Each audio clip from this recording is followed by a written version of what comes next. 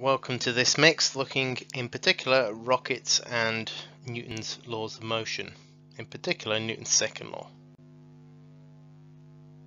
So we're going to analyze some rocket motion and look at how the acceleration changes in a rocket as it takes off and goes into orbit.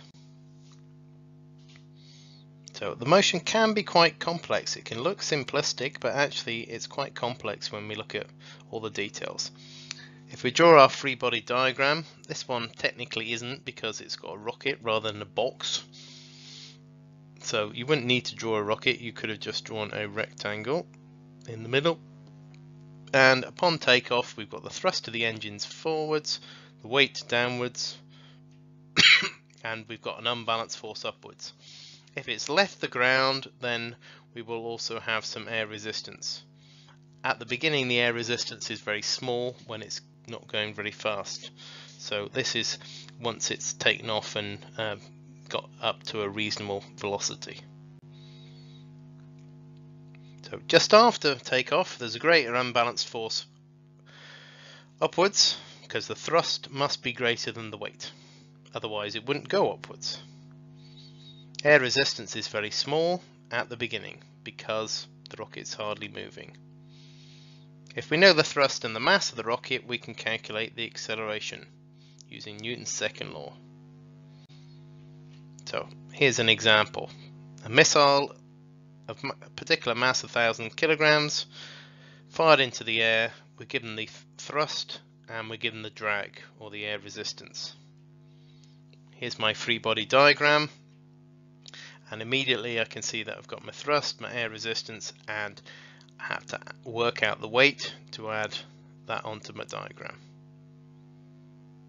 Then I can work out what the acceleration is, work out the unbalanced force, the thrust take away the drag and the weight, and then work out the acceleration.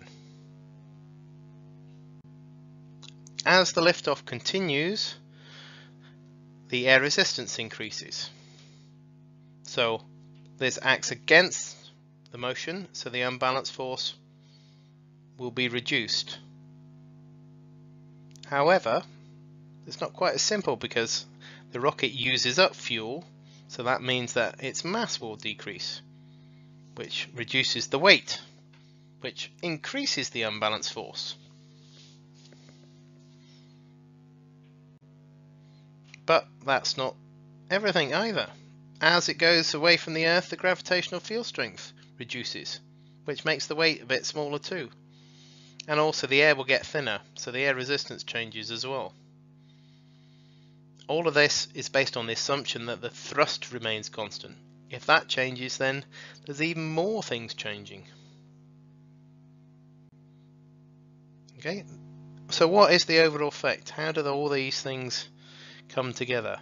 We've burnt the fuel, so we've changed the mass. We've got faster, so we've got more air resistance.